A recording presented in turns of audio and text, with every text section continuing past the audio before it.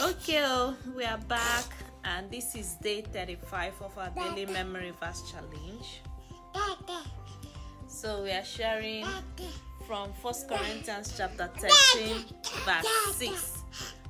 1 Corinthians. Yeah, 1 Corinthians.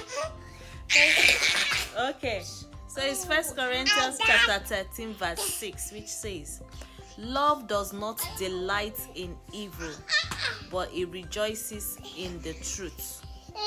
So if we are enjoying something that is not in line with God's word opposes it, that's not the love of God.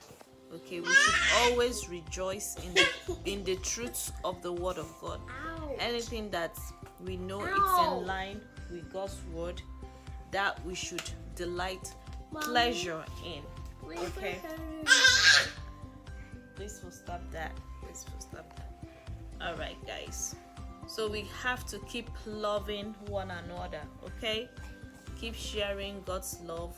Don't take pleasure in evil or things that God does not like, but rather we should take pleasure in things that pleases God and in the truth. All right.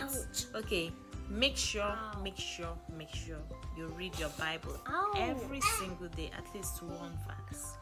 Meditate on it and memorize it. Okay.